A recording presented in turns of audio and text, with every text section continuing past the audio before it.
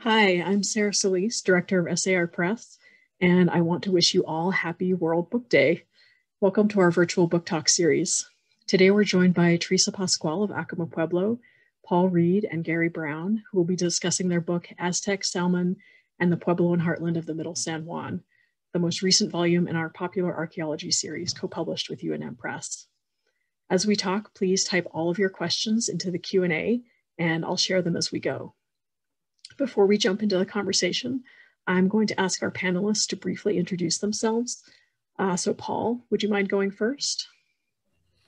Sure. Good afternoon, everyone. It's my honor to be here with you, and I want to thank Sarah and the SAR folks for setting this up. My name is Paul Reed. I work with Archaeology Southwest, a Tucson-based nonprofit. I myself am actually based a little bit north of Taos, so I'm coming to you this afternoon from what could be a snowy landscape later, and I'm thrilled to be here. Thanks for coming, everyone.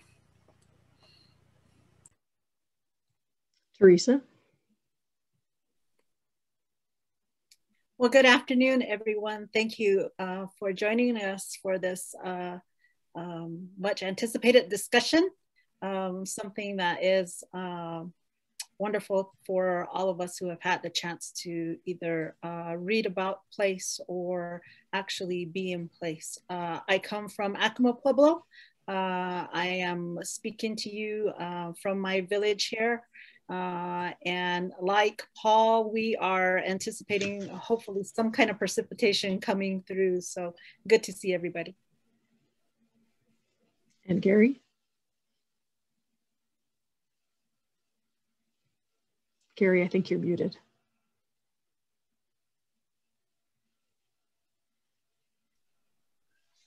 Sorry about that.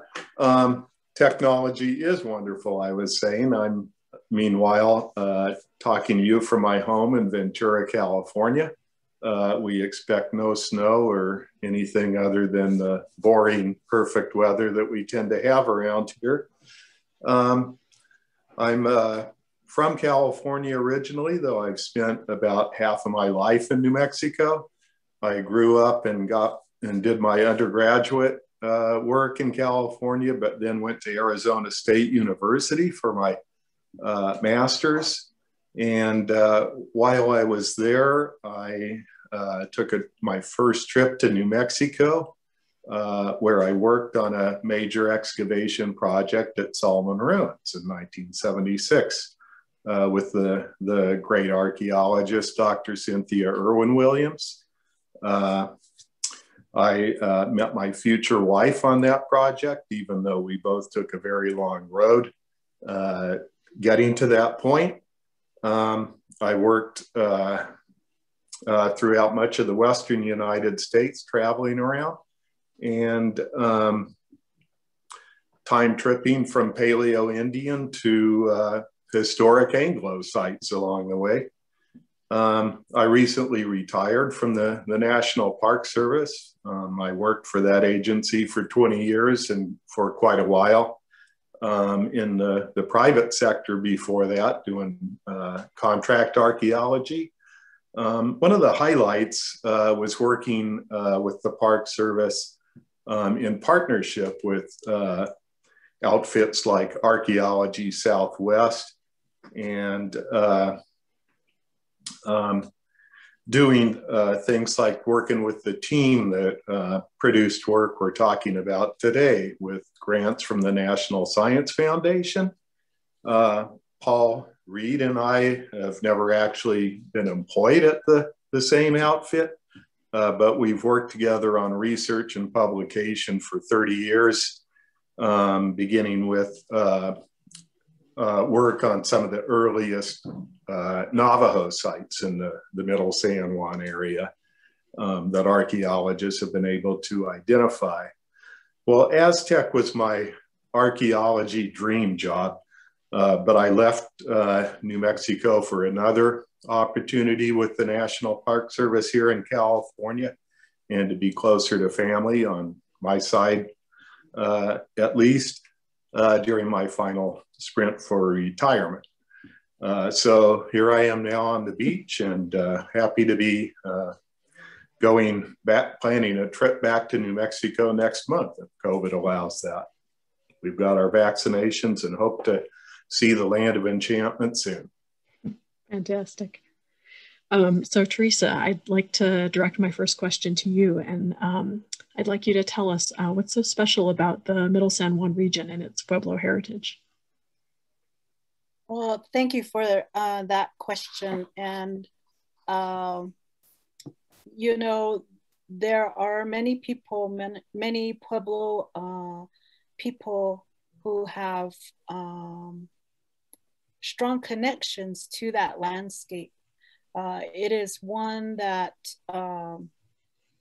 for various reasons, factors into our migration histories as Pueblo people. But it also is a place that can be personal for many of us. I grew up alongside my sisters, and we were fortunate that we were able to hear my father's stories of place. And when the opportunity came to talk about that landscape and why it was significant to Pueblo people, and I thought about those stories that my father had shared with me. And in much the same way, I think back to all of our ancestral Pueblo people who migrated and moved on that landscape generations ago, and they too must have had their own stories of place.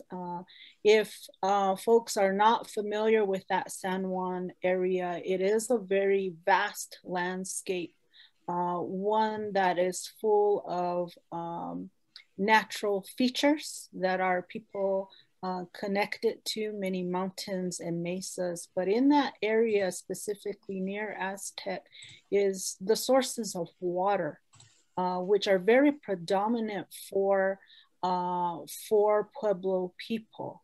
There is a confluence of sorts that goes on between the rivers that flow through that area.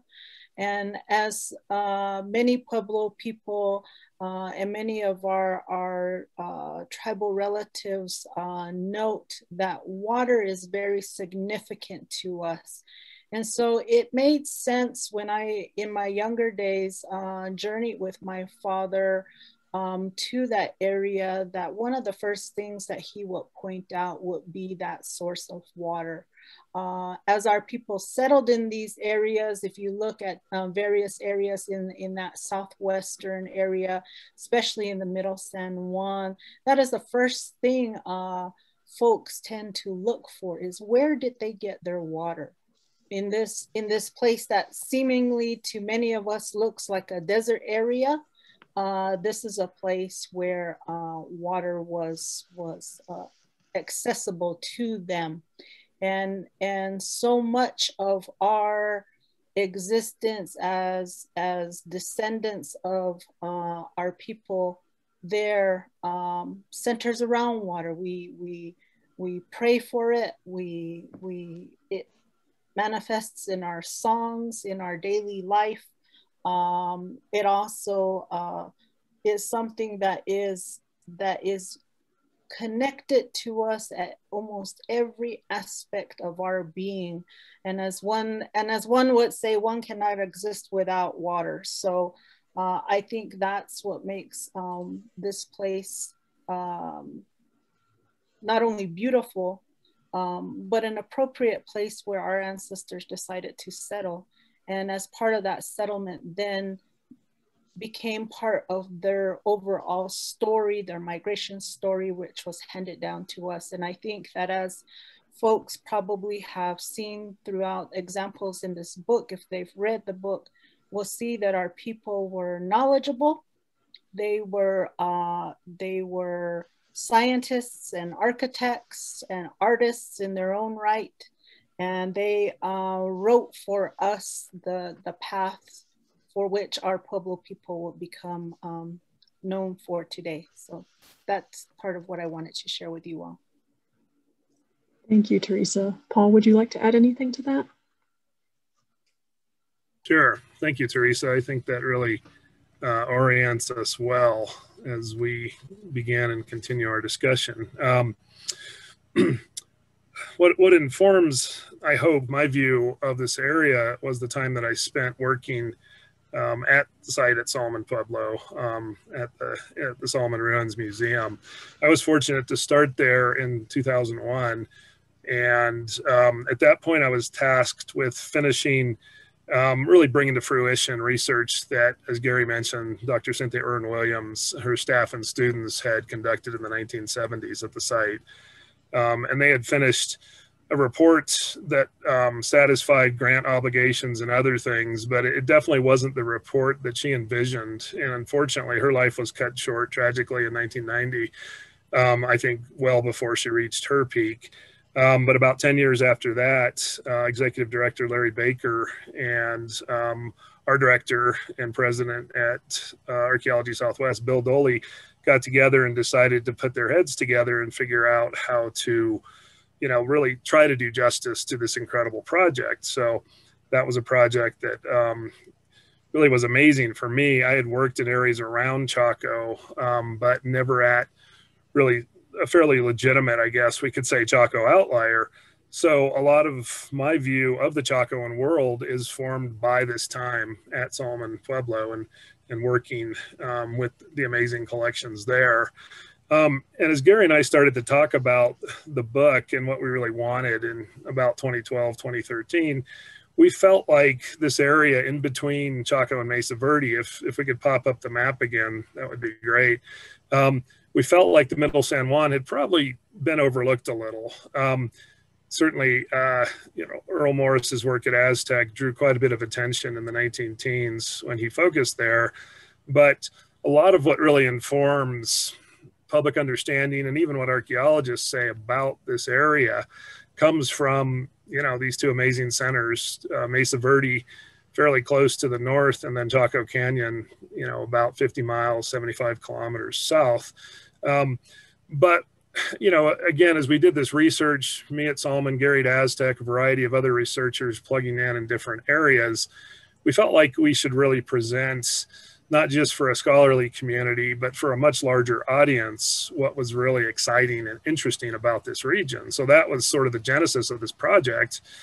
Having Theresa involved from the beginnings of our discussions and wanting her to bring the very important descendant community perspective was critical as well as we thought about how best to approach this. And then working with the staff at SAR to really try to present information for the public using non-jargon laden language and really just trying to speak to people through our writing about what was really exciting and interesting. So that's something that I know is high on my list, high on Gary's list. And I think all of our authors, Theresa in particular, really took that to task and really wanted to do that. And I think, the fact that this book did win an Arizona, New Mexico Book Award is testament to the efforts of our authors to try to reach people and talk to them about this very interesting region. And certainly the book covers, this movement of people out of the Chacoan Center to come up into an area that had Pueblo people living there for hundreds of years, particularly in the La Plata Valley, to the west of Salmon and Aztec. But then for these folks coming up to pull in people who had lived in this region for hundreds of years and really create what I think of as multi-ethnic communities. Now, certainly these are all well within an ancestral Puebloan tradition that developed over many hundreds of years. But the area was nonetheless distinct, both from Mesa Verde to the north and Chaco to the south. And so what flourished in the region was a very interesting and unique version of how Pueblo people relate to land, how they relate to sky, how their cosmology comes into play, how they pursue the pursuit of corn agriculture, and how their rich ceremonial culture then developed all around these places. And as Theresa noted, these places are still very important to to Pueblo people today, and that connection is unbroken. We archaeologists sometimes and members of the public look at places and they seem abandoned and deserted to us, but that is really the wrong way to look at it, as we've been taught, and those of us who have taken the lesson. The places are very much alive. So that's how I orient to these areas, and I think, you know, there's much learned, and the hope in the book really was to let people have at least a version of an understanding about what we think happened in the past, something that I know will add to, and Pueblo people hopefully will add to this as we go through time. Gary, Paul was just talking about some of the aspects of this area that are really exciting. Could you give us an example of that from the archaeology? Oh, from the archaeology, I think that the archaeology is fascinating, and that the Middle San Juan is an archaeological and even a much more than that, a cultural transition between areas such as Mesa Verde and Chaco. It's much more than that, in that it's a hybrid that is the result of people coming together and sharing ideas about how to pursue the Chacoan tradition. And with the Mesa Verde tradition, it actually is something that some people who have suggested, not purely as a just simply saying that, but that Aztec actually led the way rather than Mesa Verde in the post-Chacoan world in terms of reinventing the way that Chacoan traditions were pursued. So the archaeology of this area that we might consider transitional, it is in so many ways, as Theresa has described, between these beautiful snow-capped mountains to the north, and the high desert canyon country to the south and west of the Rocky Mountains. It's a transition for sure, but much more than that. It's an area that I would characterize as a gateway between those two areas. And in a lot of ways, it's that gateway position that allowed people to facilitate trade and other forms of interaction and exchange between the areas, and develop a very distinctive and unique hybrid type of cultural transition, which is a major reason, I think, that when Paul and I put our heads together on how to characterize the Middle San Juan, I think we both felt a little bit frustrated at the area so frequently being characterized mainly as a transition rather than a unique place in and of itself. And that's a major reason why we chose the term heartland to characterize the area in our title of the book. It's a very distinctive heartland, the place where a lot of different diverse ideas came together and were reinvigorated, and I think are a spectacular example of what people can do when they celebrate diversity and put their minds together, put their efforts together, come together, and do great things. Mm-hmm. So we're getting a couple of questions in. We have a question from Mark, which asks, population-wise, which area was more densely settled, Mesa Verde or the region around Aztec and Salmon?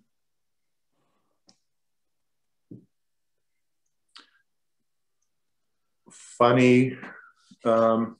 We should ask that question. Paul and I asked that question and attempted to do some demographic reconstructions of the area.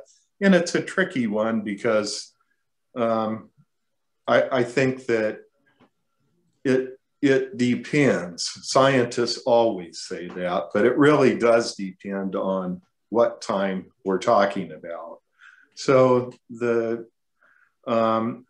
area was densely occupied, but in terms of the actual concentration of settlement, I would say that you had more people aggregated in Chaco Canyon in its heyday and at Mesa Verde proper in its heyday than the very central part of the Middle San Juan, even during its heyday. They were all very well populated. And during the period in the 1100s and 1200s, the population throughout the area was incredibly large, huge number of people. And it's been argued by some that people really stressed the environment and that a major issue with the situation leading to the depopulation of the area in the 1200s, the end of the 1200s, was that they had taxed, overreached on the landscape in terms of the carrying capacity. But most of the paleo-environmental work that's taken a really serious look at that situation does tend to conclude that there were options, that there were other reasons, other things going on in addition to just simply dense population. But I think that the Middle San Juan, Chaco and Mesa Verde all were very heavily populated areas that saw a distinctive peak going on in those areas.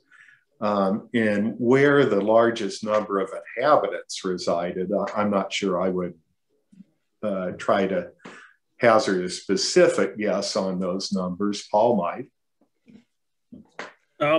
Yeah, no, I appreciate Gary's discussion. I'll throw out some numbers because we spent some time on it.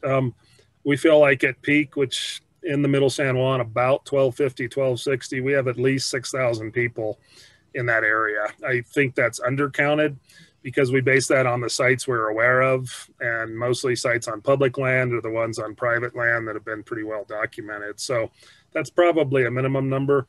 I know folks working up across Greater Mesa Verde in the northern San Juan, if we go all the way from southeast Utah over to Chimney Rock, people have said between 25 and 30,000. So, you know, there's a bigger group of people up there. But I would circle back to Aztec and say that that's probably one of the most densely occupied settlements in the region.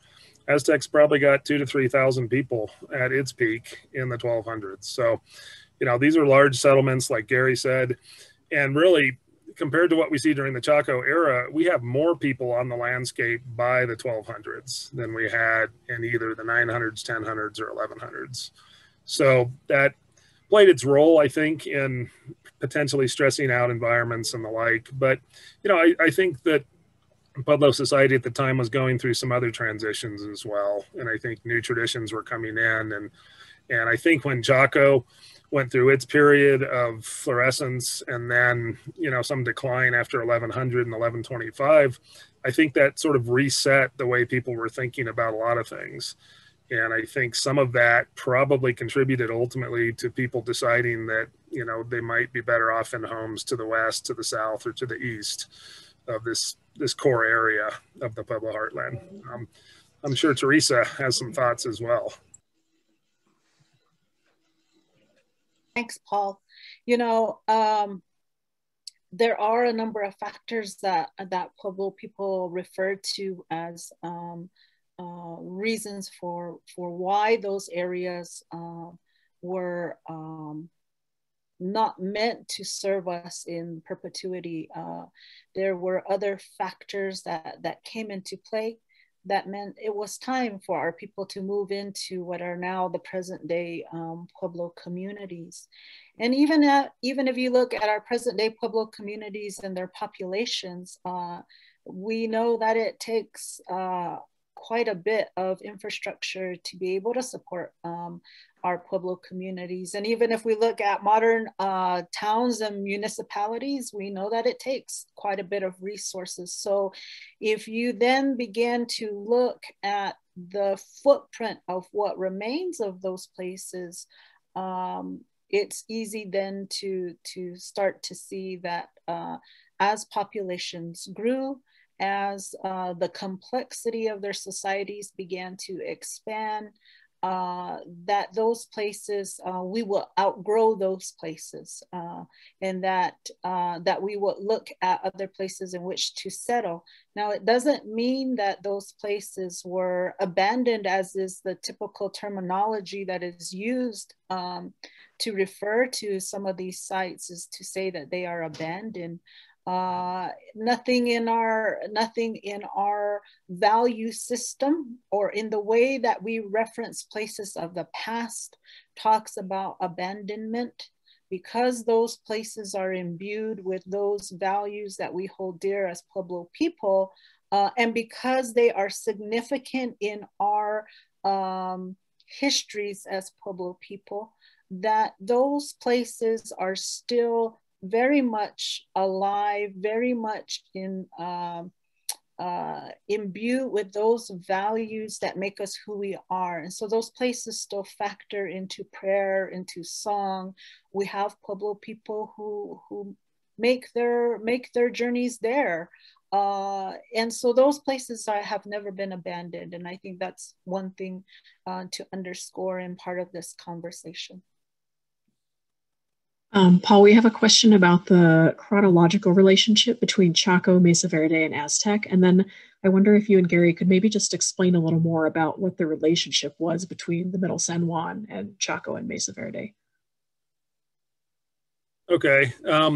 Well, you know, at its sort of broadest level, all three of these areas have settlement in the major Pueblo periods that we talk about.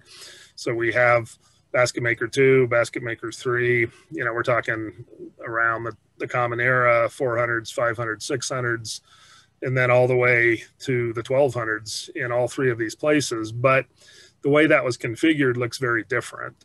So in the Middle San Juan specifically, the areas around Bull Salmon and Aztec don't seem to have a lot of that early settlement. So we have some sites, really limited numbers of sites in the 900s, 1000s, and 1100s.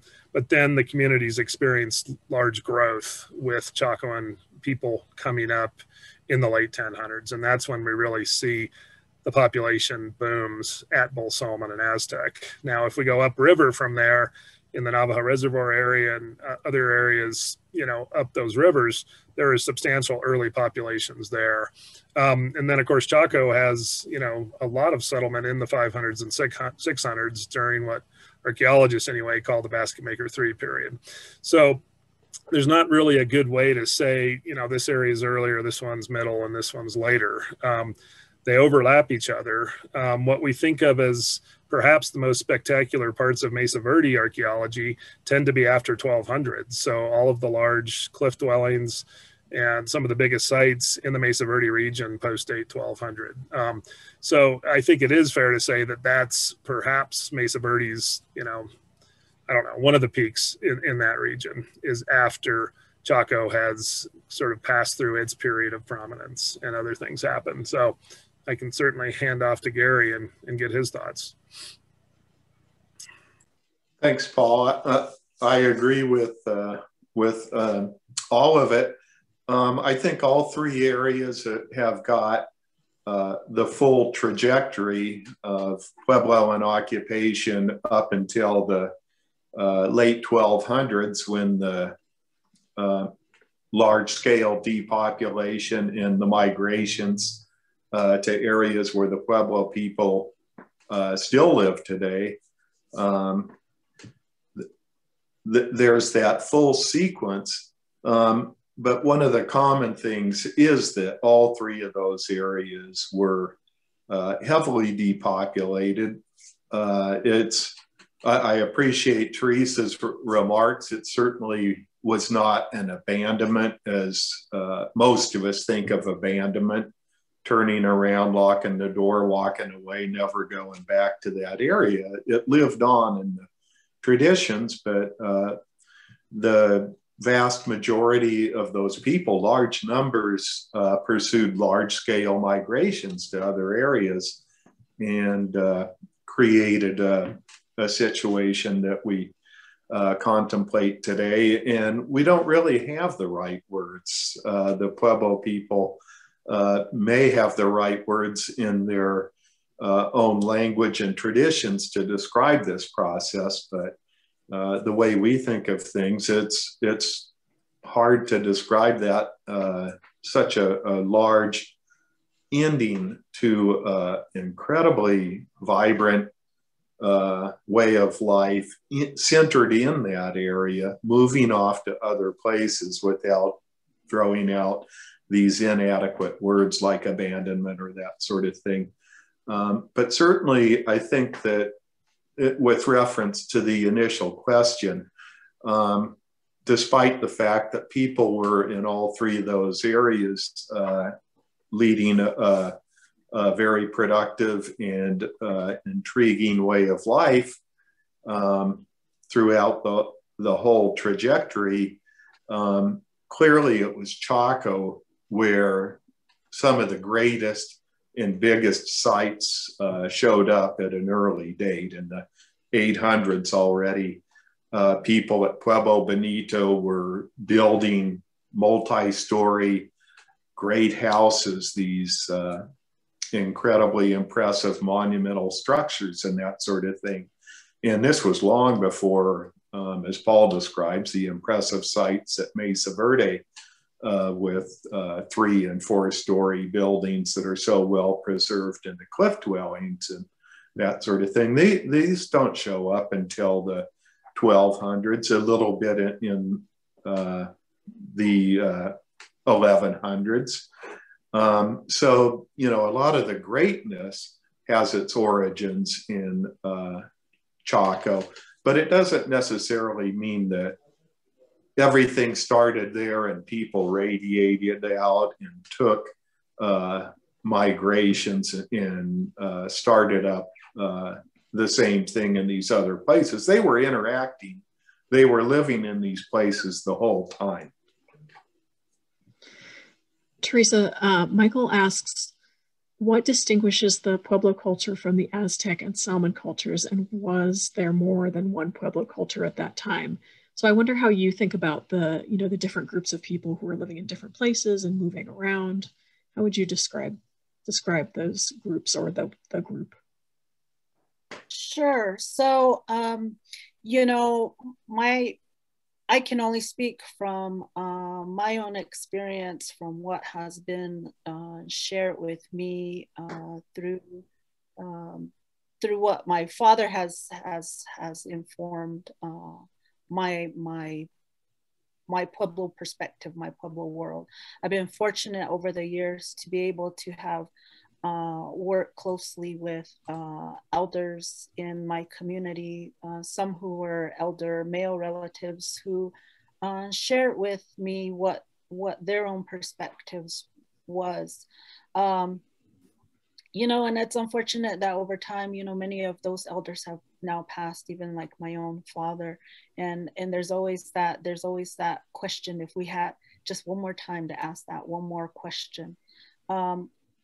But also in this work, because my background is in archaeology, I've also been fortunate to speak with other Pueblo communities who talk about their relationship to these places. And over the course of time, we find that, and I'm sure that anybody who has researched that specific area has found that when talking with descendant communities, we find that every community has its own unique relationship to place.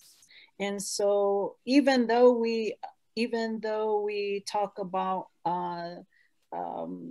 this area, and my perspective was included in this book, we have to remember that there are a multitude of perspectives and connections to that area.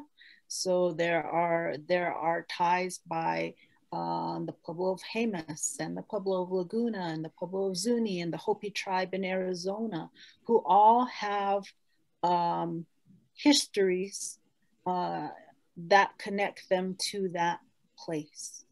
And so it's difficult to say, to simplify it, I suppose, as that question kind of moves towards. But I would say, you know, when we are talking about those things, one of the things that I think references is movement. Movement of place, how long people were there, how long did people occupy that place, and what was its significance. And its significance is always going to be different for every modern Pueblo community. And you can hear that when they explain their ties. And those are stories that, of course, aren't publishable. We don't necessarily share those stories with people outside of our community, because we hold those stories, those histories closer to us. But we can say that during those periods of formation, as what we now call present day Pueblo people, we have to remember that Pueblo wasn't a name that we gave ourselves. That was a term that came from the colonizers. We had different terminology back then for ourselves. Simply to go back in time, oftentimes we reference the people. We hadn't begun yet to formulate what is now the present day Pueblos of New Mexico. But if we go back then, we can look at what were those lessons, what were the things that were coming about in terms of skills. And some of that is located in this book, and we have some really good examples of textiles and weaving, and how people were using the materials that were given to them. And so all of that knowledge and all of that movement on the landscape, as people were connecting to others in different communities, because there were settlements in different places, allow people to formulate those special ties. And so when we talk about depopulation and movement on a landscape, what I think is most important for me to convey to the audience is that we tend to look at things as very linear, to say, here's the occupation of a settlement at this point in time, here's where it depopulated, here's the increase in population, and here's the decrease. And it's very linear. But we also know archaeologically that we have examples in which settlements may have been reoccupied over time for brief moments of time before permanent places were settled. And that for us, in what is now present day Pueblo culture, in our perspective, in terms of our own home communities, we don't look at things as linear.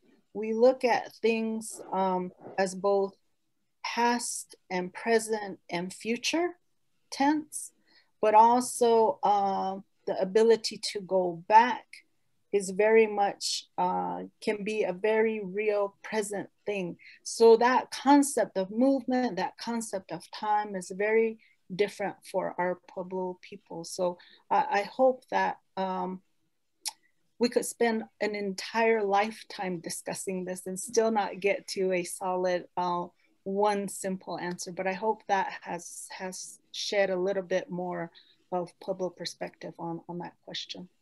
That was an amazing answer. Paul, Linda asks, did the Ute tribe have any role in this area? Now, as far as we can tell, no. It's a pretty short answer.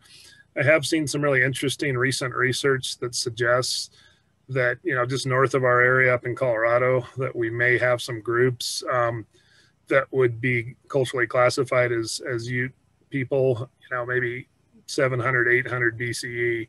So this is fairly new information and a couple of really interesting sites that I've really just basically read a couple of paragraphs and abstract type information on. But as far as we know, these sites are all Puebloan, they're Puebloan ancestry, and we don't have other groups involved during these time periods. Mark asks, maybe Gary or Paul, I'm not sure, was there, or Theresa, was there much interaction between the Middle San Juan and the Gallina region?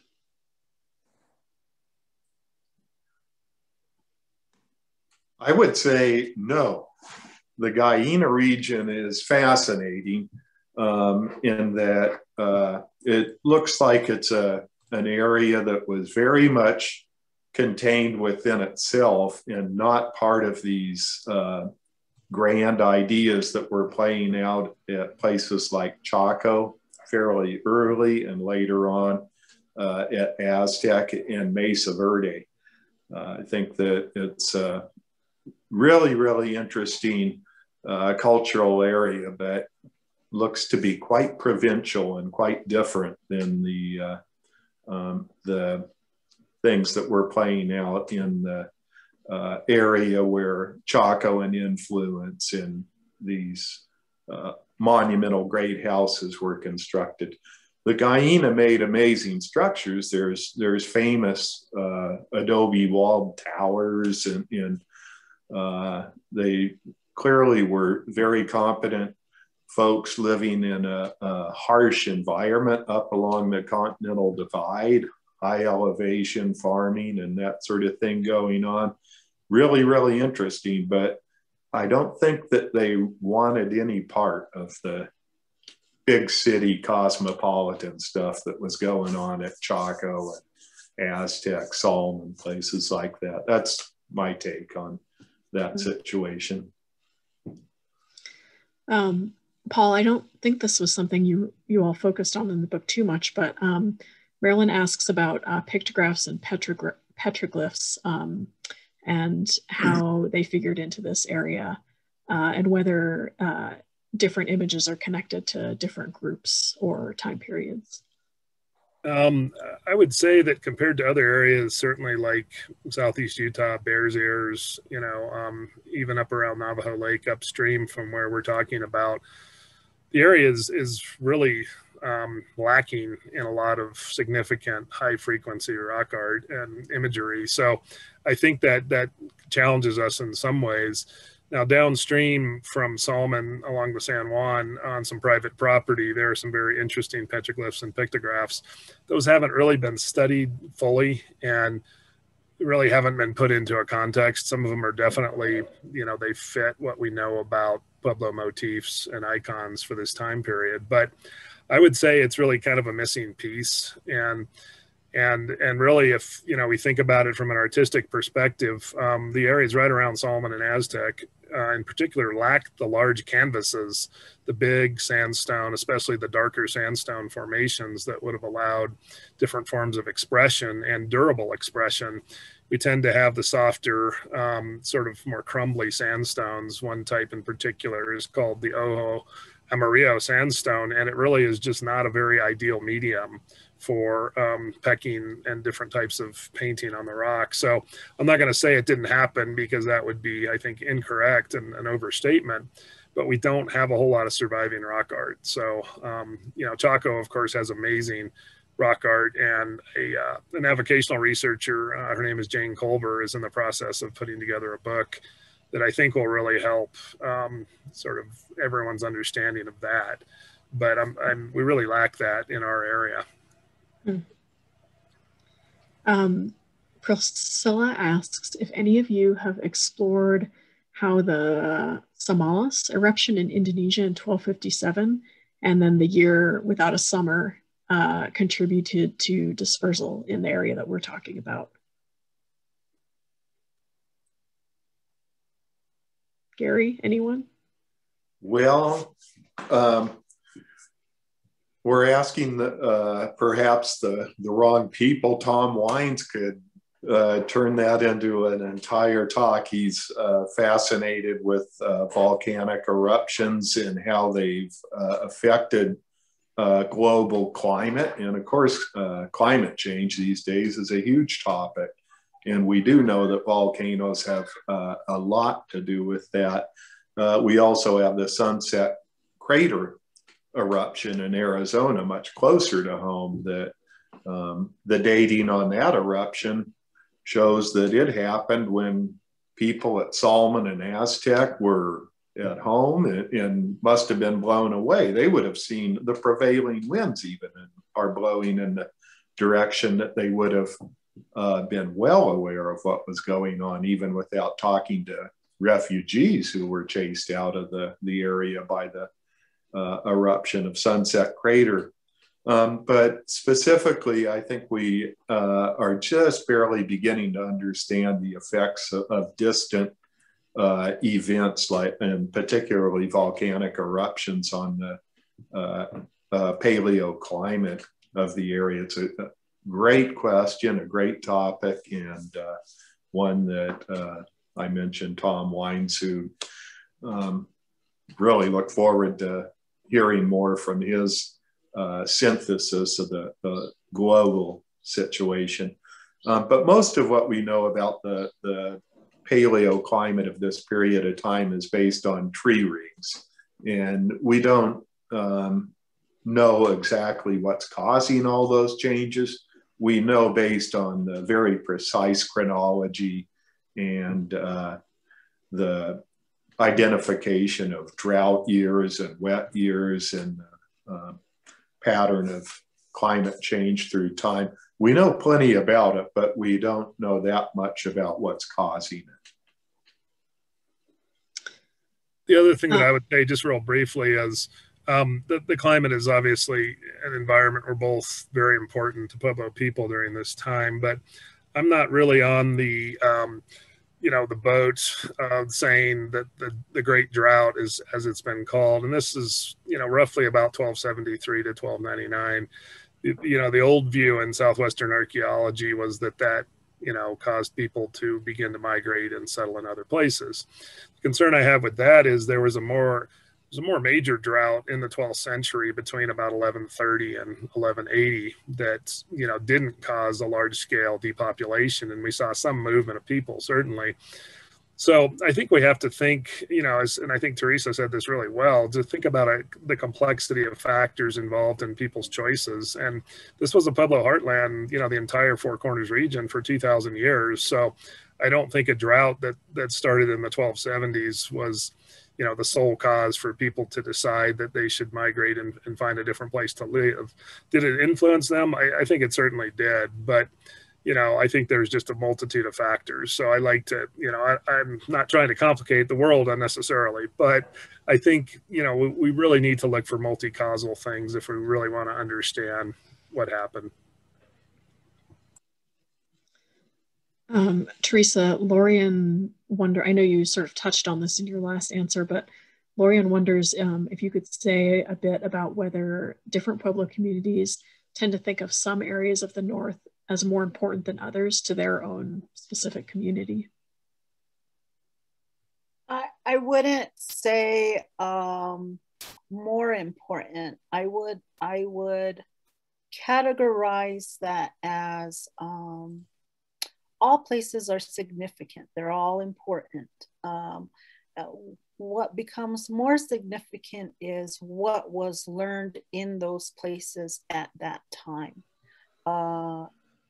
Like any human population, and even if we look into our own histories as individuals, our journey in this lifetime, we talk about life lessons. We talk about the things that we have accumulated and been taught and learned as we move through our time here in this world. And so our ancestral Pueblo people were no different. They were no different in that they were living in this landscape, learning about that landscape, learning how to be good stewards, how to maintain balance in this world that was created for them, but also much like us, had an eye on the future of what would come next, who would come next after them.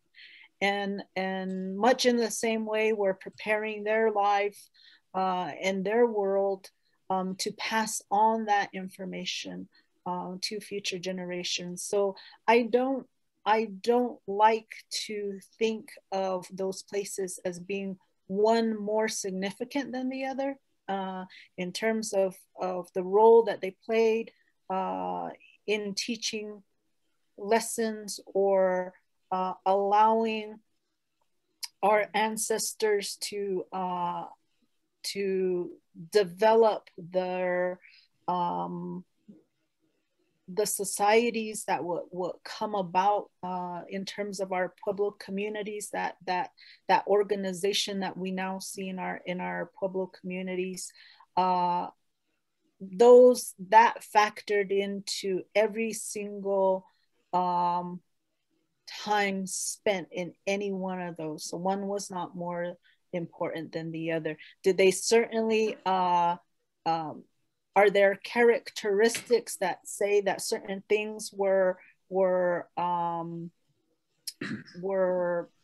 cultivated more or organized more in certain areas? Yes. Can we look at certain places that have an emphasis on trade? Yes. Can we look at certain places that might have an emphasis on pottery making, or we see different motifs and embellishments that are present, say in color choices or in the pottery or textiles? Yes. But to say one is more significant than other, I think if you talk to Pueblo people, they would not use that word to say one is more important than the other. They are all important. I have another question for you, but I hope that you can all speak to it. Joseph says, Theresa mentioned oral history and stories coming down from ancestors. How does archaeology and other scientific research either inform or challenge these oral traditions? Is there an embracing of the scientific research, or is it seen as threatening? Oh, that's a good question. A very good question. And I'm not sure quite where to start, except to say this.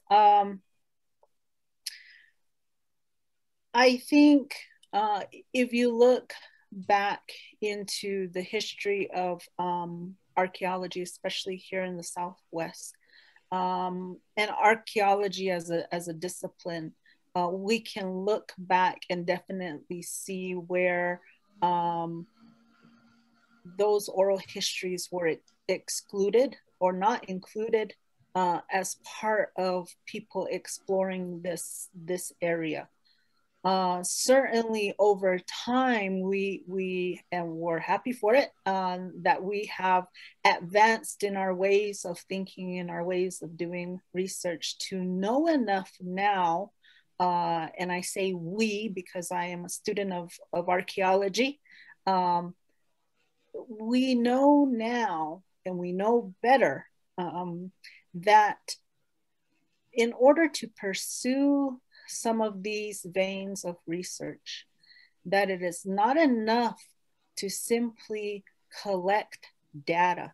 It is not enough to simply pull research that has been done that has excluded Pueblo voice.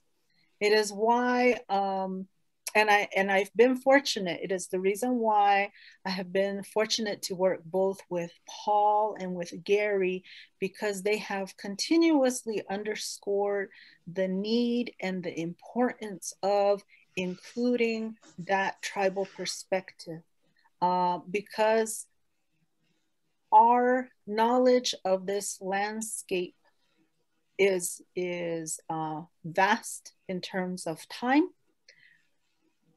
but also the technology that exists now that is less invasive, that doesn't require the old methodology of doing archaeology where people were taking from our ancestors, where things were ending up in curation facilities, where we had to have the establishment of NAGPRA as a law in order to have those things returned to their descendant communities.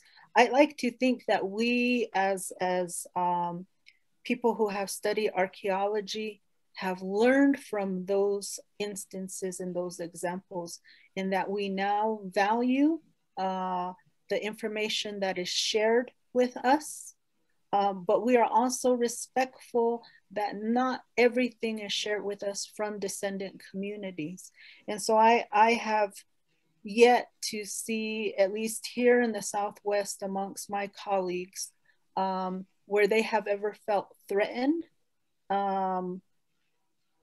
both between what is shared and not shared.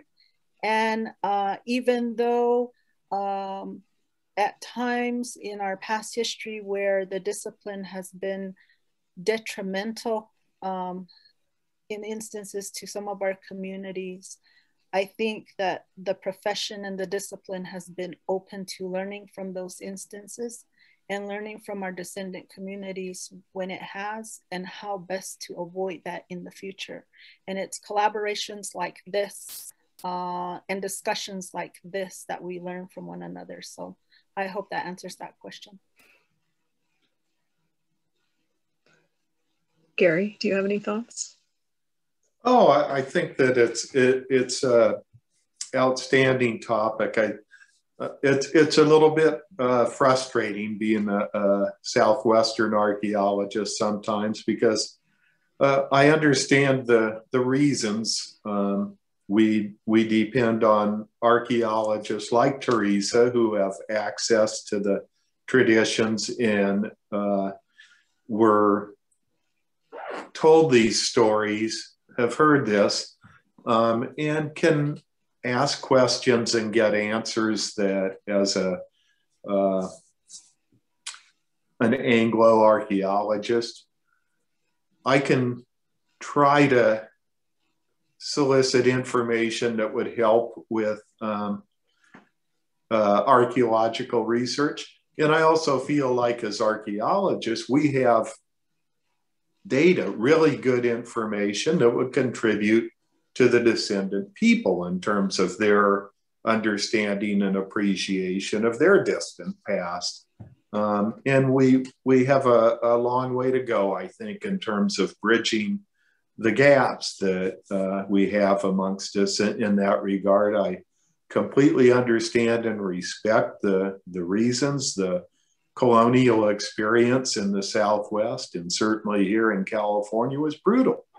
Native people were not treated well in many, many cases, and there's reasons for the lack of trust of us white-skinned folks that are curious about what happened in these places before written history, before Spaniards or other people came and wrote down what they saw and described their experiences and that sort of thing. Well, that's what archaeology is all about. We're trying to understand this. We're trying to reconstruct the past. A lot of it has to do with place. I don't think there's many archaeologists who intend to be invasive and try to tell people what their past was like when they have their own traditions and oral histories about it. But there's a different kind of information that's accessible through archaeology, through tree rings, things like that. And I really look forward to the day that we can work together more, and welcome the opportunity to have this dialogue, to collaborate with archaeologists who are descendant people who have a biological and a cultural connection to that past we're trying to understand. I really hope we can build the trust and get to that place. But I think we do have a ways to go. I really want to live to see the day that we're doing that. Paul? Well, and I think Theresa and Gary said it really well. I would say that I think American archaeology is in the midst of a pretty dramatic transformation. And there's definitely some holdouts, but I see more and more younger people who really have mapped onto this issue in exactly the right way. And they're understanding that, you know, non-Indigenous archaeologists, we're not working with our own histories, and we need to be a lot more sensitive than we have been in the past. If you look at American archaeology's kind of arc of progress or lack of progress, we went through decades when archaeologists didn't speak to Native peoples about their stories or anything that Native folks would have been willing to share. Archaeology got very scientific with new archaeology in the 60s, 70s, and well into the 80s. And I think certain things were learned, but we really blew it from my perspective on connecting to the descendant communities, to the folks who have the knowledge. So, you know, I'm happy to say that our organization did a collaborative project with the Pueblo of Acoma. We have one with the Pueblo of Zuni that we hope to launch this year if conditions are good. And I think, again, as a discipline, we're making the right steps to learn about things, but I don't see this as an oppositional thing, at least in the work that we've done. And I think what's going to make that non-oppositional is for archaeologists to realize that, you know, we have treated Native people's histories as our own special research area, and we've really put aside a lot of the concerns that have been out there. And I think, you know, to use an analogy, our ears are finally unstopped in many ways for many of us, and we're ready to do true collaboration. But that means not going to a tribe and with a project 90% done and saying, hey, would you tell me what you think about this? It's stepping way back and working with groups and saying, what are your research interests? Are there things where we can get together and help understand the past better? And again, I'm optimistic about that. We do have a long ways to go, but I think we're making progress. I think that we are going to finish up here since we're over an hour, and I'm afraid there are so many questions we're not going to get to. But just to finish up, kind of a related question from Colin, who I think is asking, do you have any advice for someone who's planning to become an archaeologist? And, you know, what directions do you think the field will take? Research, things that you think are interesting. I know you were just talking a bit about that now, but do you have any final thoughts on where you might go in the future? Maybe we could go Paul, Gary, Theresa. Sure. I mean, just really briefly, I think the type of close cooperation and work with Indigenous communities really throughout the world is the way to go. And I think in American archaeology, I do think we need to continue this transformation. And if I was going to get into archaeology as a younger person and, you know, a younger up and coming scholar, I would work tremendously hard to develop connections with the peoples whose histories I was interested in. And I would really probably honestly put aside some standard archaeological training and reading and really work more on the side of Indigenous histories. There are so many things that as I've gone through my own personal transformation over about 10 years now, there's so many things that I don't know. So I'm playing catch up. And I think as a younger person, it's possible to really catch that wave and start thinking about it differently right now. So that's my advice, young man or person, sorry. I completely agree with everything that Paul just said. Absolutely. And another piece of advice would be to get really good with high-tech approaches. Theresa's already mentioned. We need to figure out ways to get at archaeological data without digging up sites and destroying them. And I think that that's my own experience in the National Park Service was fantastic as a guy who spent half a life doing primarily destructive excavation, and it was for a good reason.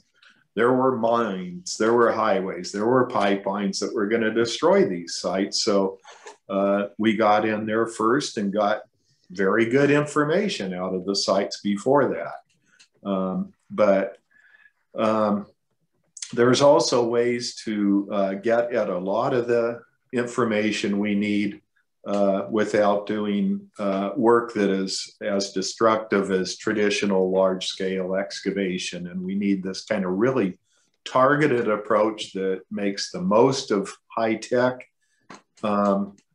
techniques for getting information, and then very specific, targeted, limited excavation where needed in order to verify or to get dates and things like that, datable materials, things of that sort. That's another piece of advice for that young person that's asking the question. But go do it. We need good archaeologists to come in along behind those of us who are retiring out. Well, I guess I'll chime in to wrap things up here. I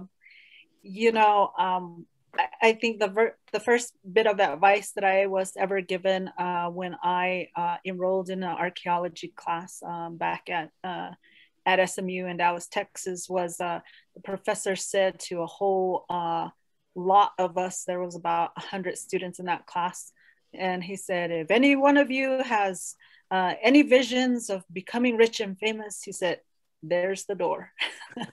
And I have yet to run into any professional archaeologist who's become rich. And I think most of them are humble enough to say that they're not famous either. But I will say, from my own experience, to anyone who's considering this profession, is if you want a profession, a career, a passion of something that you can do for an entire lifetime, that will give you great experiences, that will get you out into the landscape, that will get you working with a multitude of people, and that you can look back when you reach retirement age and have some really great stories. This is the profession that will do that. Like Gary has said, our profession is changing. It now requires the use of technology. So anyone who's up and coming into this profession, if you have those technical skills, you're going to be able to do this job for a long time. It is one that has changed from that destructive type of archaeology that we grew up with. It's one where we're no longer collecting all of these samples. There are curation facilities across this country who are busting at the seams, who can't take any more of those collections because they have no more room to curate them. So even that in itself is not something that we're doing much more. But now, as you've heard here, we are engaging with those descendant communities who have much to teach us and much to share with their own science, with their own traditional knowledge, to help us expand that which we have done in the past that has not included their voice and has given us new things to research, new things to pursue. And I think that it is the combination of those two, much like we've done here in this publication, that has allowed us to expand this, expand our understanding, as well as expand our reach to those who might choose to pursue this as a profession. So anyone who's thinking about it, I encourage you to pursue it. It is the most rewarding profession you will have. Thank you, Theresa. That about does it. I want to send a huge thank you to everyone who joined us, everyone who donated to support this event, all of our panelists, of course, and the staff at SAR who made this event possible. I also want to remind you that SAR members get a 20% discount on all of our books, and there should be a link for more information in the chat. You can also go to our website. I hope you'll join us for our next book talk, which is Thursday, June 3rd at 2 p.m. when we're going to be celebrating the 25th anniversary of Senses of Place with Stephen Feld, Amal Bishara, and Christina Lyons. Thank you, everyone, and we will see you next time. Bye. Thank you.